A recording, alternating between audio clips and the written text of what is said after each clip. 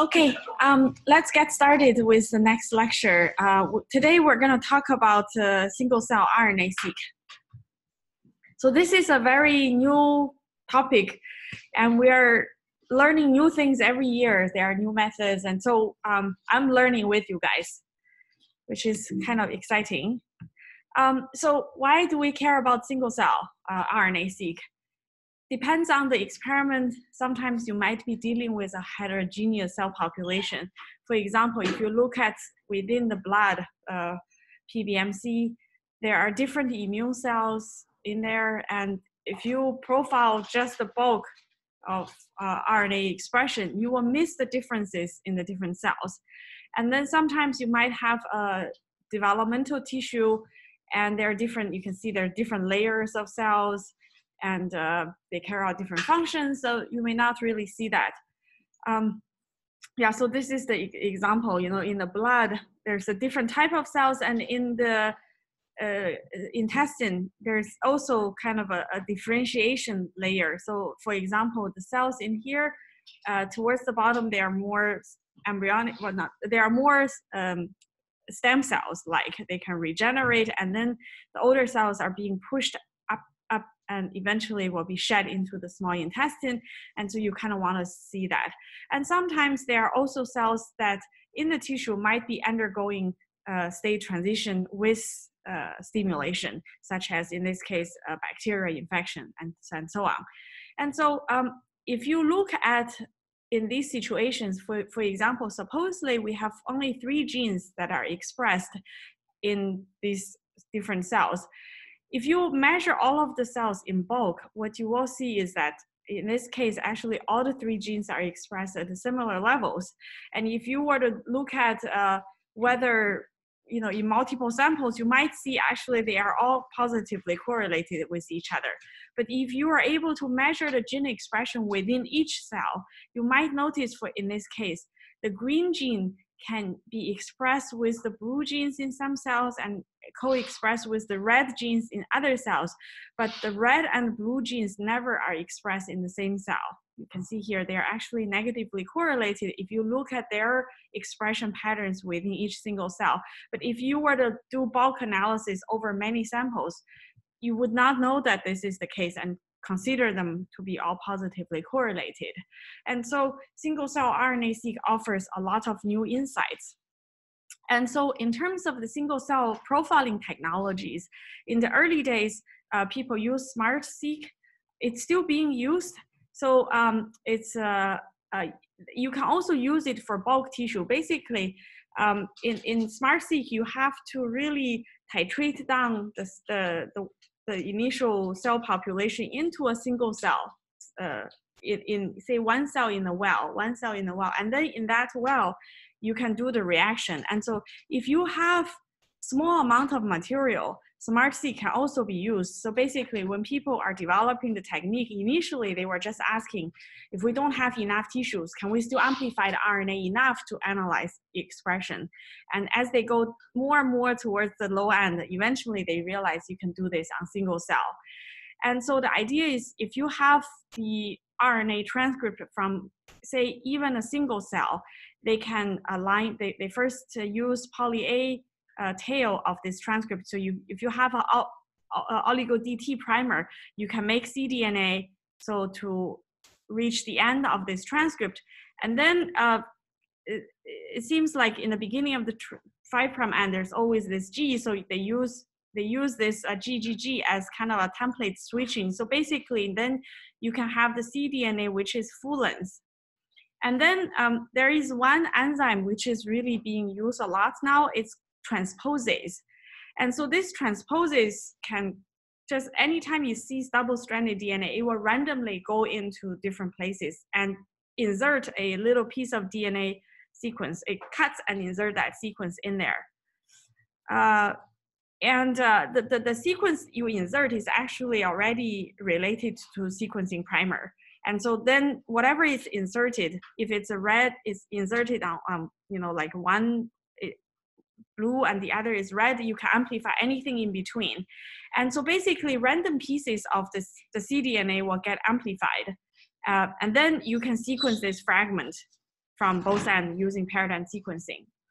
And so this approach you can use to amplify any small amount of RNA, and it can basically cover the whole transcript. Some reads will cover in the middle, some of the reads will cover the beginning, or some will be the end. The assay is quite expensive because you have to make a RNA sequencing library on every single cell. And so usually an experiment that has hundreds of cells will already be a pretty big experiment. Basically, you have to make a library on every single cell and sequence that library. In terms of gene detection, it's slightly better. It can probably detect 6,000 to 8,000 genes. But usually there is no need to use UMI. We'll talk about UMI later in the next slide. What became really more popular is this droplet-based technology. And so for this, you can use a profile thousands or tens of thousands of cells per experiment. And now there is also a commercial solution available from 10x Genomics. So the idea is, so the company sell you these little beads or reagent. And so there is a microfluidic device where the single cells you can see are being, so basically, if you have a complex tissue, you need to use some enzymatic digestion to make them into single cells. If you're dealing with blood, it's easier because it's already single cell floating. But say if you get a piece of tumor, you need to do the trypsin digestion to make it into single cell, and then you load the single cell into the machine. They go in one at a time. And then in this microfluidic device, there's also, you can see this little pouch of reagent, which is, you buy the reagent from the company as well. And then there's each droplet going in at a time. And if it happens that one cell and this reagent go into the same droplet, you can see here, this particular droplet will be able to make into a good single cell RNA sequencing little library within the cell. You can see here, there are many, many droplets that are empty. There are also droplets that only have the reagent, but not the cell. There are also droplets which only have the cell, but not the reagent. Those will not really be able to make into a productive RNA sequencing library. Occasionally, you will have one droplet that have two cells. Those are also kind of tricky, right? So you can see here within this droplet of oil, there's one cell and there's this microparticle. And the microparticle on the end are all attached to a little barcode. And later on, all the transcript from this cell will be labeled with this barcode. Then if you, at the end, sequence out all the RNA, so basically the cDNA synthesis and amplification happen at the single cell level. And so each of the transcript or cDNA will be labeled by the cell barcode. At the end, when you sequence out your final RNA product, all the cells that, all the RNA that share the same cell barcode, you know that they initially came from the same droplet, and they should be analyzed with it together. And so after you have the RNA hybridization, actually the transcription, I see. I think the barcode is only aligned to the beginning of the cDNA. And then so in this process, actually, there is a 3' bias because you can see the barcode is attached to the 3' end of the transcript. Therefore, you can only sequence the end. Anything before that, they don't really even try to capture because they don't know which cell is coming from. Only the end of that transcript is attached to this barcode that you can sequence out. So it has a 3' bias. And then after that, you can amplify, you can make sequencing library, and you can sequence them out. And so early days, people do a lot more SMART-seq based. You need fresh tissue, or at least you need to make the cell into single cell. So for example, if you get a tumor, but if you want to store that for later processing, you first need to make that into a single cell suspension. Then you can store that. And then it's process at one cell at a time. It's very low throughput, but then you get the full-length RNA transcript. It has lower dropout, meaning that for each cell, you can detect a higher number of transcript. Potentially, you can detect the expression of maybe 6,000 to 8,000 genes.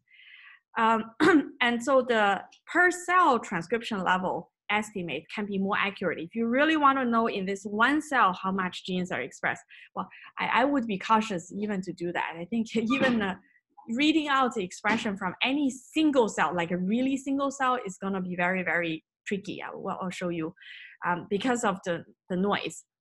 Whereas with droplet-based, you also need fresh tissues, or if it's frozen before you freeze it, you have to generate this single cell suspension. But then all the cells go through this droplet machine, and in a few hours, it will come out in these little droplets, and the RNA will be labeled, and you can go through the experiment. There's now commercial solution. Each cell has this barcode, so all the transcript from that cell will have the same barcode.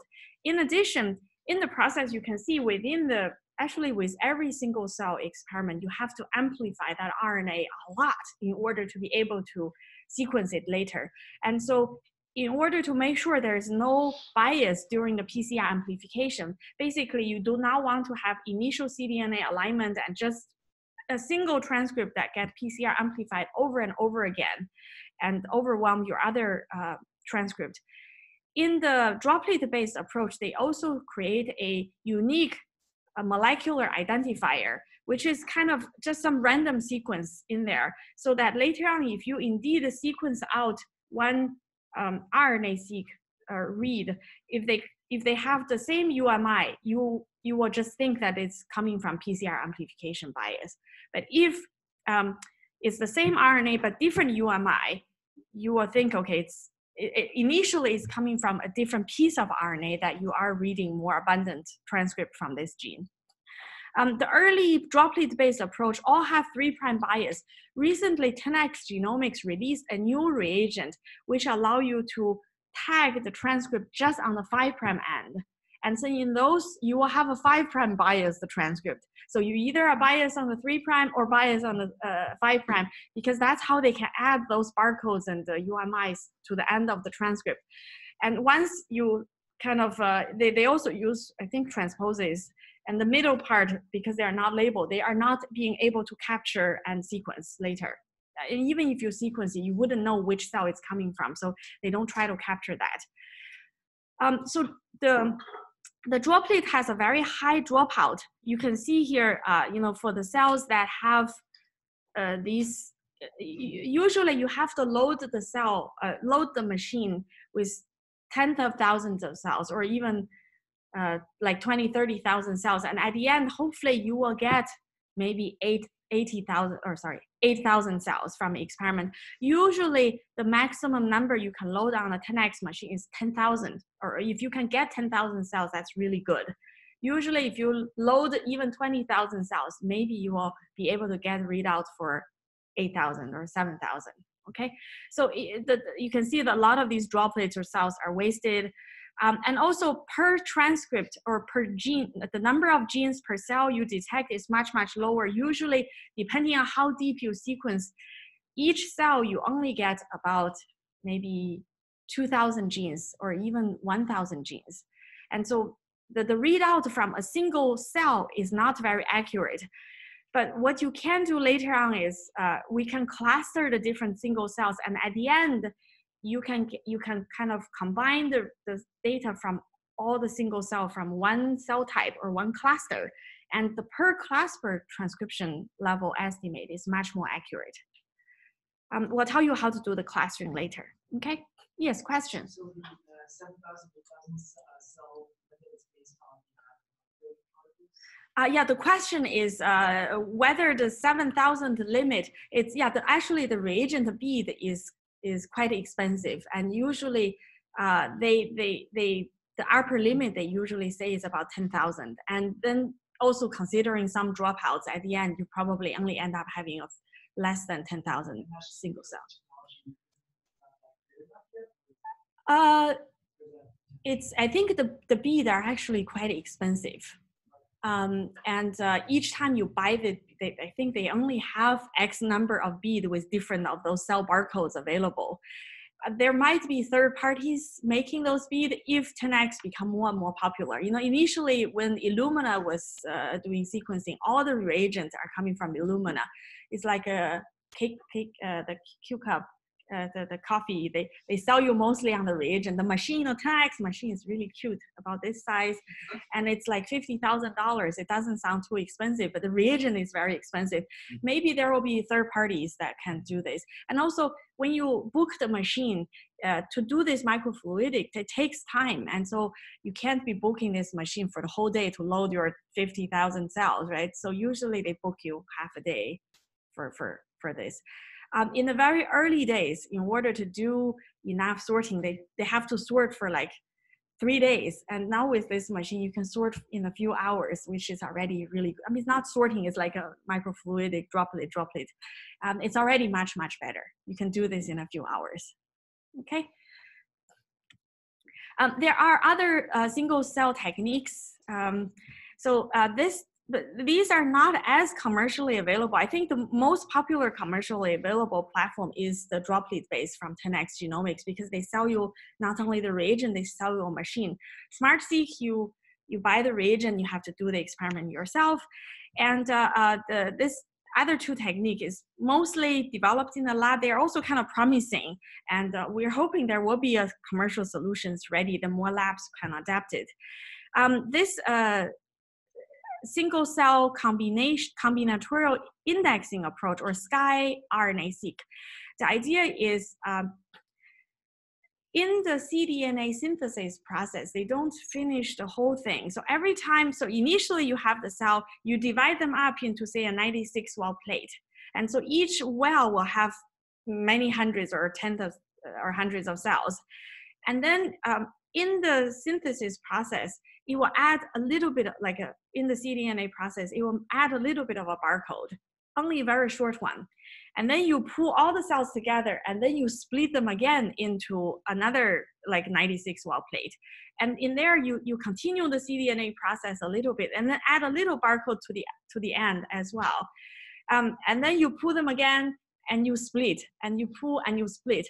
And so at the end, only if the transcript are coming from the same cell would they have the same, barcode A and B and C and D and F combination as the same. Because if there are different cells, they might be in the same well in round 7, but it will not be in the same well in round 10, right? Then they will always, the combination of those barcodes at the end will be quite different. And so you add, say, 4 base in the first round, 4 base in the second round, 4 base in the third round, and 4 base in the, every round you add a few bases of that barcode. And only if they are coming from the same cell, you will see the same order of that barcode, then you will know that they're coming from the same cell.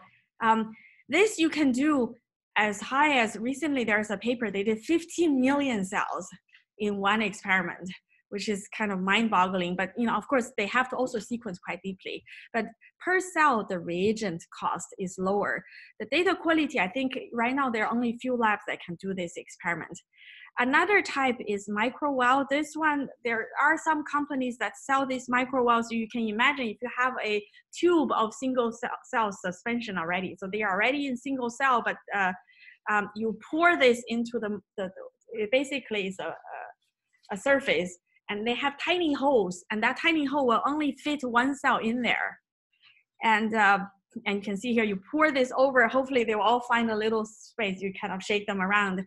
And then they add the reagent onto the top of the well, and then the reaction will happen together in that well with the reagent.